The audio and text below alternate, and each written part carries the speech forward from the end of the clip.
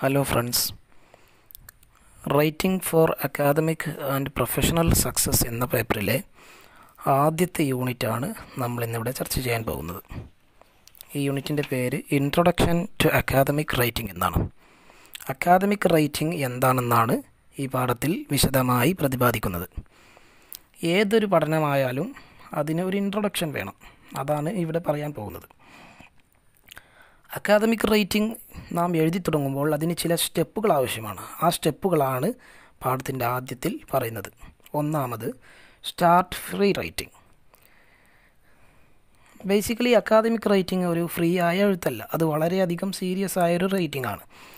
എങ്കിൽ പോലും അതിൻ്റെ ഗ്രാമർ മിസ്റ്റേക്കുകൾ പോലെയുള്ള പ്രത്യേകമായി നാം കണക്കിലെടുക്കാവുന്ന ഇററുകളൊന്നും പരിഗണിക്കാതെ സീരിയസ് ആയിട്ട് വേണം ഈ റൈറ്റിംഗ് എഴുതി തുടങ്ങാൻ. രണ്ടാമത്തേത് കീപ്പ് എ ജേണൽ. നാം എഴുതാനൊരു കൃത്യമായ ഒരു പുസ്തകം നമ്മുടെ കയ്യിലുണ്ടായിരിക്കണം. അതിപ്പോൾ ഒരു നോട്ട് ബുക്ക് ആകാം, ഡയറി ആകാം, അങ്ങനെ എന്തോ ആവാം. മൂന്നാമത്തേത് റീഡിംഗ് ആൻഡ് റൈറ്റിംഗ്. എഴുത്ത് തുടങ്ങുന്നതിന് മുമ്പ് നമ്മൾ വായിച്ചു തുടങ്ങണം. സത്യത്തിൽ വായനയാണ് എഴുത്തിലേക്കുള്ള ആദ്യത്തെ സ്റ്റെപ്പ്. നാലാമത്തേത് തിങ്ക് ക്രിട്ടിക്കലി. അഥവാ ഏതൊരു വിഷയമാണെങ്കിലും അതിനെക്കുറിച്ച് അടിസ്ഥാനപരമായി മനസ്സിലാക്കണം. അതിന് പോസിറ്റീവ് ഭാഗങ്ങളുണ്ടാകും, നെഗറ്റീവ് ഭാഗങ്ങളുണ്ടാകും.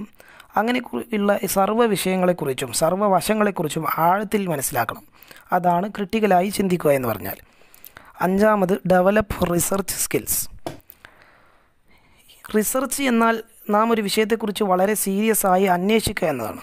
ആ വിഷയത്തിൻ്റെ ഘടകങ്ങളും അത് സംബന്ധിച്ച സർവ്വ വിവരങ്ങളും നാം അന്വേഷിച്ച് കണ്ടെത്തണം. അതാണ് റിസർച്ച് എന്നതുകൊണ്ട് ഉദ്ദേശിക്കുന്നത്. ആറാമത്തേത് learn the language of your discipline. നാം എഴുതുന്ന വിഷയത്തെ പ്രതിപാദിക്കുന്ന ഭാഷയിൽ നാം തീർച്ചയായും അവഗാഹം നേടിയിരിക്കണം. ബിസിനസ് പഠിക്കുന്ന ആൾ ഉപയോഗിക്കുന്ന ഭാഷ അതും ലിറ്ററേച്ചർ പഠിക്കുന്ന ആൾ ഉപയോഗിക്കുന്ന ഭാഷയും രണ്ട് രൂപത്തിലായിരിക്കും. അപ്പോൾ അവയിൽ തന്നെ പല വ്യത്യസ്തമായ പദങ്ങളുണ്ടായിരിക്കും. ഒരു പദത്തിന് തന്നെ വ്യത്യസ്തമായ അർത്ഥങ്ങളുണ്ടായിരിക്കും. സോ അവയെപ്പറ്റി വ്യക്തമായൊരു അറിവുണ്ടായാൽ മാത്രമേ അത്തരം കാര്യങ്ങൾ വിശദമായി എഴുതാൻ നമുക്ക് സാധിക്കുകയുള്ളൂ. ഇനി നമുക്ക് പറയാനുള്ളത് എന്താണ് അക്കാദമിക് റൈറ്റിംഗ് എന്നാണ്. What is academic writing? നാം വിദ്യാർത്ഥികൾക്ക് കൊടുക്കുന്ന എല്ലാ തരത്തിലുള്ള എഴുത്തുകളും അക്കാദമിക് റൈറ്റിംഗ് ആണ്. ഒരു വിദ്യാർത്ഥിയുടെ പുരോഗതി അളക്കാൻ വേണ്ടി വളരെയധികം ആവശ്യമായൊരു ഘടകമാണ് അക്കാദമിക് റൈറ്റിംഗ്. ഒരു വിഷയത്തെ അനുസരിച്ച് റൈറ്റിംഗ് അസൈൻമെൻറ്റ് പല പേരിലും അറിയപ്പെടുന്നു. Essay, book review, case study, project, അങ്ങനെ പല തരത്തിലുള്ള അക്കാദമിക് റൈറ്റിങ്ങുകളുണ്ട്.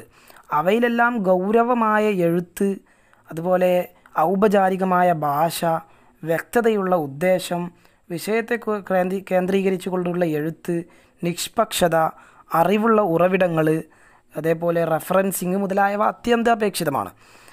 അക്കാദമിക് റൈറ്റിംഗ് എന്നാൽ ക്രിയേറ്റീവ് റൈറ്റിംഗ് അല്ലെങ്കിൽ ഫിക്ഷണൽ റൈറ്റിങ്ങിൽ നിന്നും വളരെ വ്യത്യാസമുണ്ട്. ഒരു അക്കാദമിക് എഴുത്തുകാരൻ നിഷ്പക്ഷത പാലിക്കണം.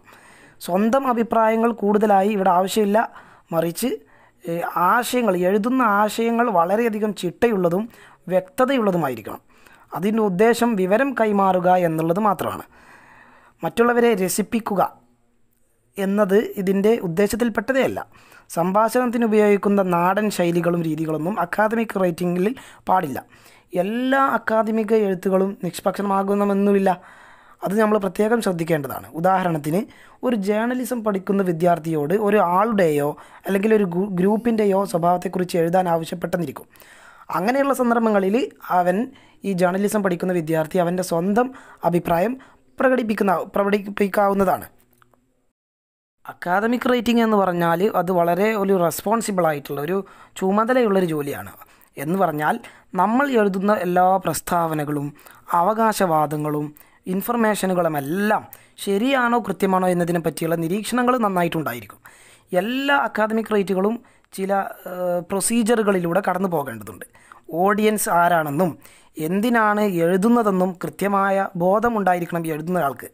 എഴുതാനുള്ള ആശയങ്ങളും അവ അവതരിപ്പിക്കേണ്ട ക്രമവും വളരെ ഇമ്പോർട്ടൻ്റ് ആണ്. പിന്നെ ആദ്യത്തെ ഡ്രാഫ്റ്റ് എഴുതുക, പിന്നീട് അത് പുനഃപരിശോധിക്കുക, അതിലെ തെറ്റുകൾ ഇറേഴ്സ് കംപ്ലീറ്റ് ശരിയാക്കുക, എന്നിട്ട് പ്രൂഫ് റീഡിംഗ് നടത്തുക എന്നതെല്ലാം നേരത്തെ പറഞ്ഞ ആ പ്രക്രിയയിൽ ഉൾപ്പെടുന്നു. പൊതുവെ മാഗസിനുകൾ, അതേപോലെ ന്യൂസ് പേപ്പറുകൾ, മറ്റു വെബ്സൈറ്റുകൾ, ജേണൽ വെബ്സൈറ്റുകൾ, അവയിലെല്ലാം വരുന്ന ലേഖനങ്ങൾ സാധാരണയായി അക്കാദമിക് കാര്യങ്ങളല്ല എന്ന രീതിയിലാണ് കണക്കാക്കുന്നത്. കാരണം അത്തരം ലേഖനങ്ങൾക്ക് എല്ലാം ഒരു പ്രത്യേക താല്പര്യം ഉണ്ടായിരിക്കും. അതുകൊണ്ട് തന്നെ അവ അക്കാദമിക് കാര്യമായിട്ട് ഉൾപ്പെടുത്താറില്ല സാധാരണ നിലയിൽ.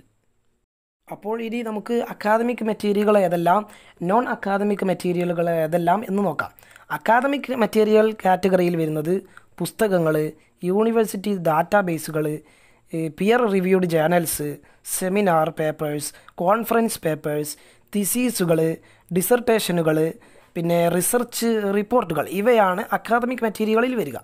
നോൺ അക്കാദമിക് മെറ്റീരിയലുകളിൽ വരുന്നത് ന്യൂസ് പേപ്പറുകൾ, അതുപോലെ മാഗസിൻസ്, ന്യൂസ് വെബ്സൈറ്റുകൾ, ഓൺലൈൻ ന്യൂസ് ഫീഡുകൾ, അതേപോലെ റേഡിയോ, ടെലിവിഷൻ, യൂട്യൂബിലും മറ്റുമുള്ള വീഡിയോ ഷെയറിംഗ് സൈറ്റുകൾ, അതുപോലെ തന്നെ മിക്കവാറും അധിക വെബ്സൈറ്റുകളും മറ്റു mobile networking applications, social media സൈറ്റുകൾ, ഇവയെല്ലാം അക്കാദമിക് അല്ലാത്ത, നോൺ അക്കാദമിക് ആയ മെറ്റീരിയലുകളാണ്.